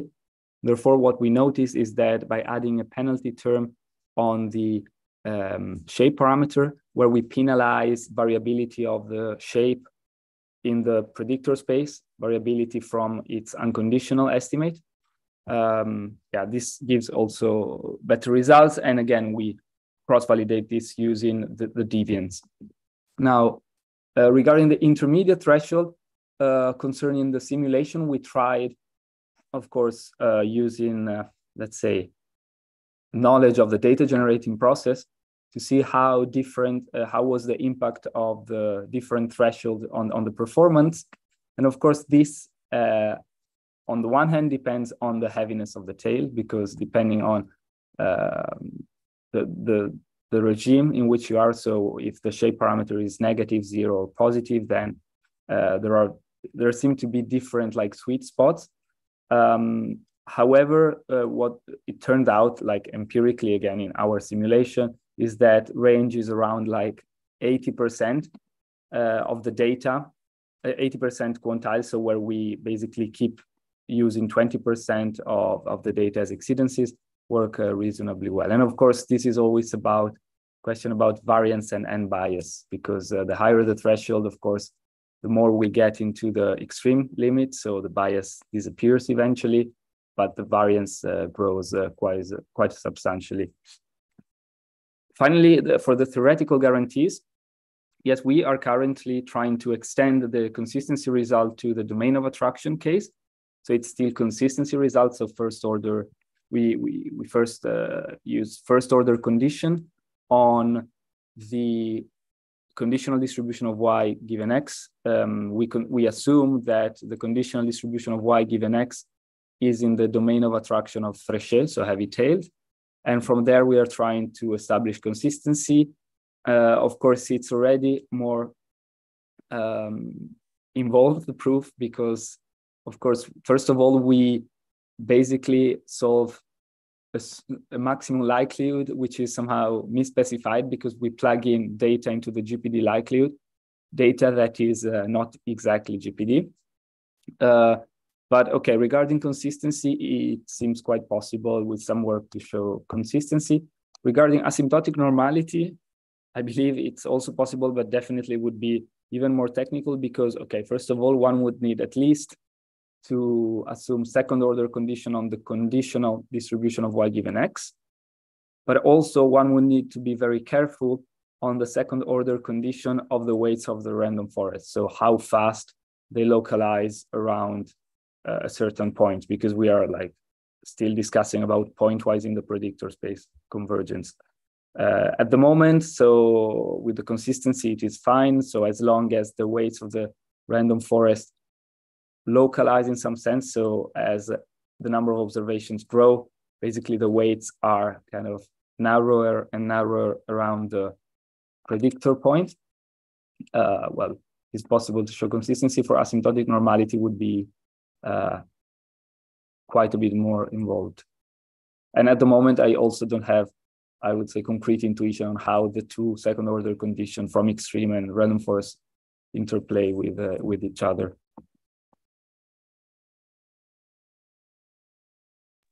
Yeah, thank you. Thank you, Nicola. Now, John. Yeah, Nicola, do you re-sharing the screen? Because I think sure. It'd be better if we can see what was the questions again. I probably, how much time do I have, Alicia? I mean, as much time to answer. More like 5 minutes, yeah, don't worry. Okay. Yeah, so there are a lot of very interesting. So firstly, thank you, Sebastian, for having a look at the draft I sent you and also coming up with really, really insightful questions, I think. Tricky, but really, really nice questions. So the first thing is to do with this validation and tuning. So I think I will echo what Nicola said, I mean, and say that this is probably a very, very tricky problem that we have in extremes, in this field of extremes X machine learning. And I don't think we as a field have yet this like satisfying solution to this problem yet. So I would say that diagnostic plots are probably, okay, before that, I mean, in our work, what we do is we use cross-validation with, like what Nicola did, which is the deviance of the loss. So we chose the loss function and we chose, oh, not deviance of the loss, sorry, but the loss function. So the deviance of the GPD or this, or the grading score of the R-parameter process to do cross-validation. And it seems to work well-ish. But there is also this question about, I think you also mentioned that there are many parameters to choose from, right? You need to tune many of these parameters in boosting. And that is true. And at some point, I think it's also about just making a choice and not do a full Bayesian optimization on all the parameters. You know, you make some sensible choices that, okay, we allow for the length of the tree or how deep the tree to be, you know, of five levels, you know.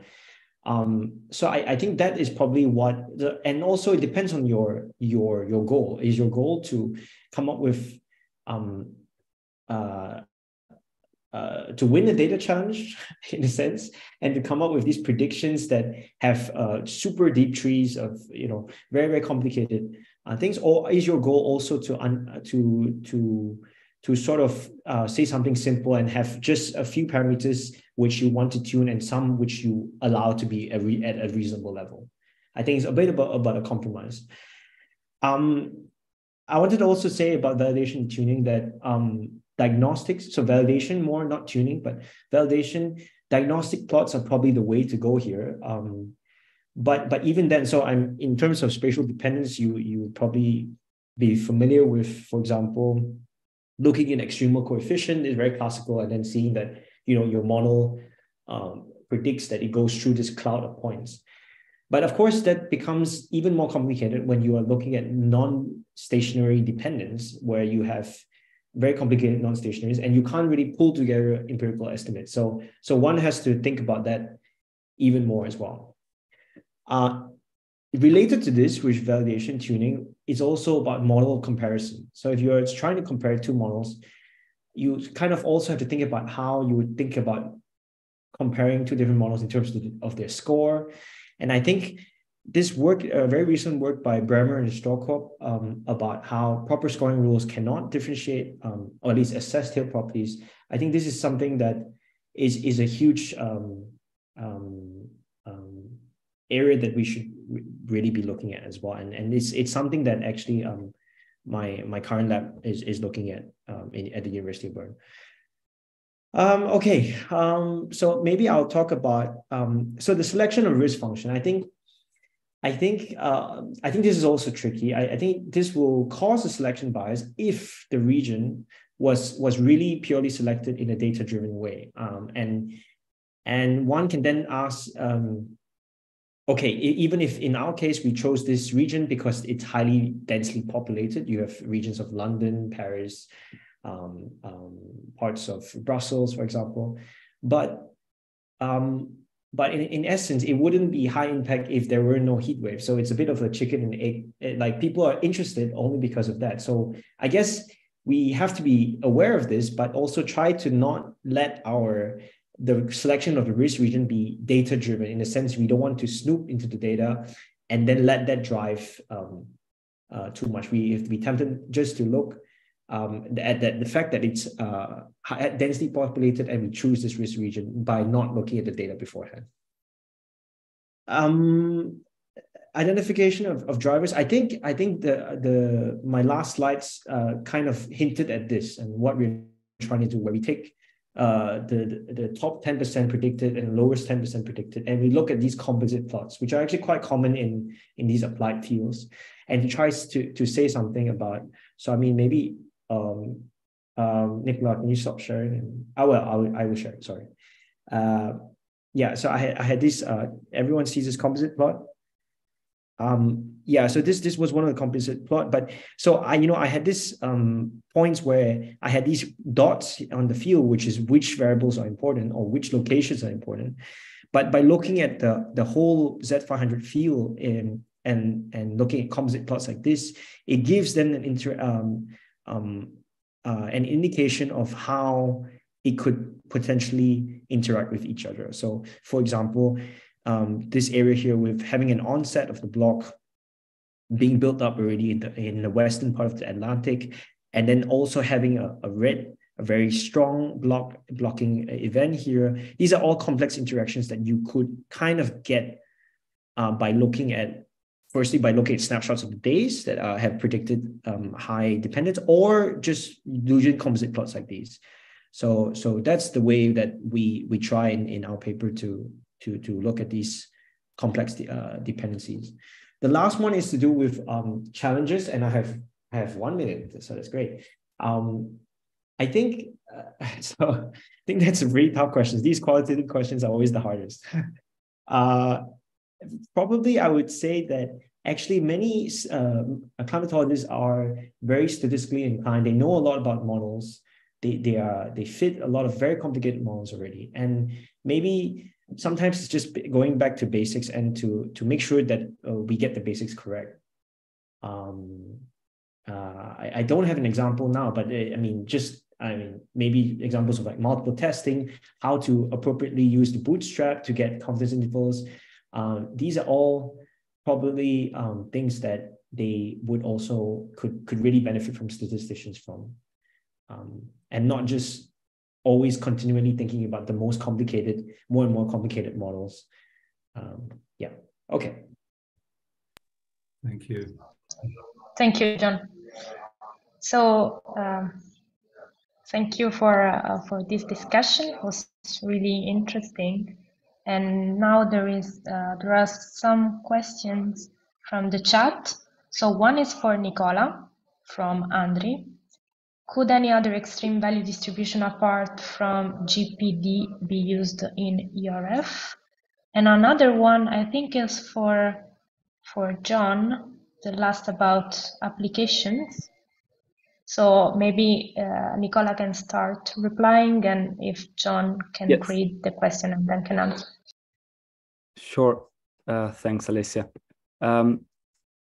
Thanks, Andre. Yes. So it's a very good question. Actually, the generalized Pareto distribution, it is used because it is a limiting distribution to which, a large number of original distribution tend to when we consider this peak over threshold approach. Basically, yeah. So we assume that the original distribution of the data, the law of y given x, belongs to the domain of attraction with a certain index, which can be short-tailed, light-tailed, exponential, or heavy-tailed. And then, the theory and the extrapolation parts is developed based on the Balke-Madehan theorem.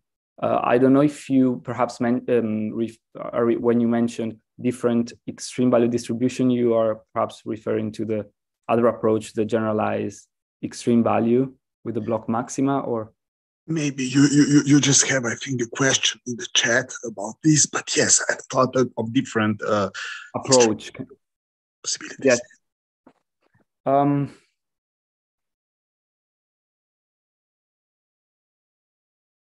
I think, okay. So I think it would be possible, still starting from a general, starting from the block maxima approach, to also probably estimate the tail index, and trying to localize in a similar way as we are doing here. The difference being, however, that, okay, with the generalized Pareto approach, so with these peaks over threshold, we have this base rule decomposition as Sebastian showed, and then it's possible to kind of invert and get the approximate quantile with extrapolation, which I'm not sure it would be possible with the GEV. Yes, that's the difference I would see between the two approaches. May I add another comment in this respect? Sure. I think also that there is more complicated, because if you want to justify your approach for maxima in the extreme value theory way, and then you have for each original data point a covariate, then you have blocks of variables, each of them associated to covariates, then how you get through? I mean, either you think of maxima and the covariate associated with the maxima itself, And then, I mean, and then you kind of think, I'm already there, I'm already in the limit, and this is the covariance of the maximum. Yeah, that's but if you try to do the same thing you did for the GPD, yes. I don't think it's easy to do. So I can see the point with the GPD, with maxima, I think that will be much more complicated. At least if you want to try to go the same route and try to do the same reasoning for which you say, okay, with peaks, I take a large threshold and I exceed it. Yeah, with maxima, I take blocks. But if you take blocks of variables and then for each of the original variable you have a covariate, how do you summarize the information? I think it's very complicated. Yeah, it's okay. That is a good point, Stefano. Yes. Thanks. I mean, if I could add, would it not make sense then to try to look at covariance only on the scale of the block maxima? Would that work in this? I wouldn't, right? Because then, you still look at, you still only look at the covariance on the scale of the same temporal resolution as your date of your response, of your original response. In a sense that could you you look at covariance which is on the which somehow summarizes that this is looking at the block maxima for this year. So instead of looking at covariate information at each day, for example, and you look at block maxima, you will look at covariates which are summarizing what happened in the year. One block. Yeah, one block in a sense. Would that work or? But then what I'm wondering is, okay, whether it is possible to learn these blocks automatically, right, with the forest, or just because otherwise, if I have more than one predictor, one could say, okay, what is the most reasonable way to kind of group the data and create the blocks? And so to do it like by hand, well, it's not clear unless there is domain knowledge. Perhaps it is possible, I don't know, in a data-driven way, but honestly, I wouldn't know now how it would go with say also with the decision tree that tries to split and find the best block.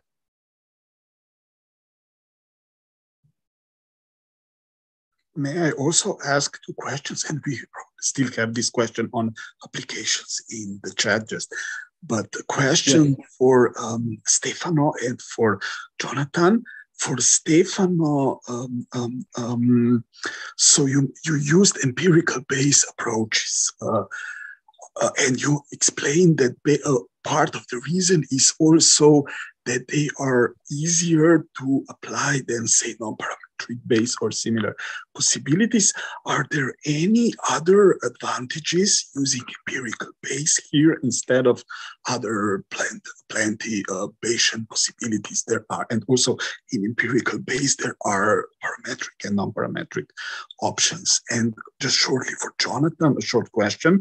Have you also explored the asymptotics of your approach? Thanks. Out of interest. Should I go first?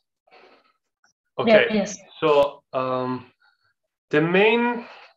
so there are two main reasons in general to opt for non-parametric, for, let's say, empirical based modeling of the margins at least. First point. So the first point is mathematical. When you want to study consistency of a posterior distribution, forget about mean specification and maxima. In general, unless you have a very regular parametric model, if the machinery proceeds in such a way that you need an integrable prior that assigns positive mass near the true parameter. Now, when you model maxima, location and scale parameters may have a very weird behavior because, for example, if you are Evitail, they can go both to infinity. So how do you specify a proper prior which assigns positive mass to something which, as the block of the maximum increases, go to infinity? It's impossible. So having consistency there is very difficult unless you knew a clever way to rescale your initial kernel in such a way that you recenter it appropriately. In a way, you keep track of where the mass should be. And then we say, okay, we cannot do it. We don't know how to do it, at least in genuine Bayesian fashion, let's do it empirically. So this is, I was studying empirical base for other problems. And when we found out that we had this problem, I said, what Bayesian people do here, where they really don't know what else to do, is to use data-dependent corrections to the prior. And this is what we did. So this is the main reason why. Then, of course, there might be other approaches, but I was really focused in having proper kernels for theoretical reasons. And so this is why I didn't find any other possibility. Being simple, because this empirical based strategy is really elementary. You have a sufficiently regular initial kernel. It can be anything, I mean, in the usual statistical toolbox, and then you adjust it a bit. I don't think, I couldn't think of anything simpler than this, still producing a proper prior distribution and keeping track of where the mass should be. Thanks. Yes, so and your question is about asymptotics, right? Yeah, so I think before we even think about asymptotics for this more complicated, in the more complicated loss, the most complicated one, which is the gradient score, maybe just trying to get it for boosting for the GPD loss is, as Sebastian knows, not easy. I mean, I think Nicola is in a very special case with the random forest where you can describe it in terms of weighting your observations, and that's the key there in that.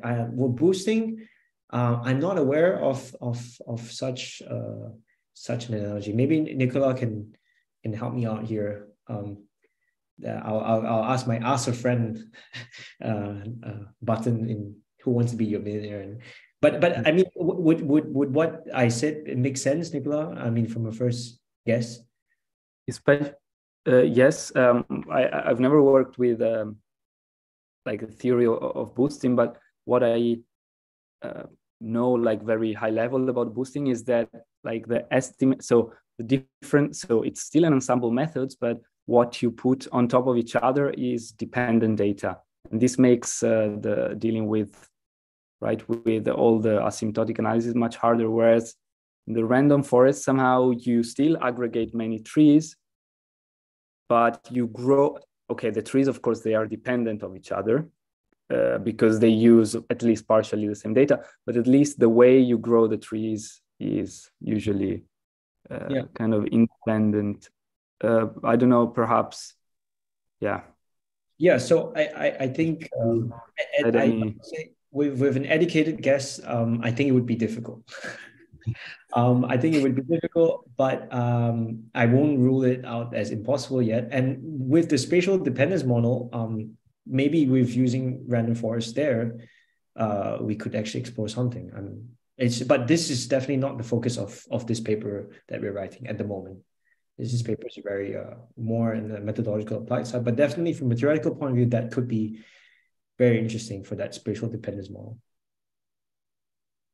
Just to comment on this, maybe the problem with the GPD loss is that it's a non-convex loss. So if it was convex, I think then even for boosting, you could have a chance of proving something. But since it's non-convex, I think it's very tricky. So maybe with your other loss functions, if they are convex, I don't know, there might be actually a possibility to proving consistency. But yeah, GPD, I think the problem is the non-convexity. So maybe, John, if you can conclude with the last answer about application.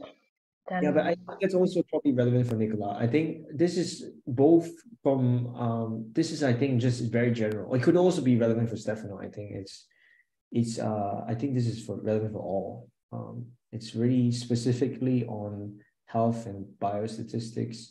So I think everyone could comment on this. How should we deal with this?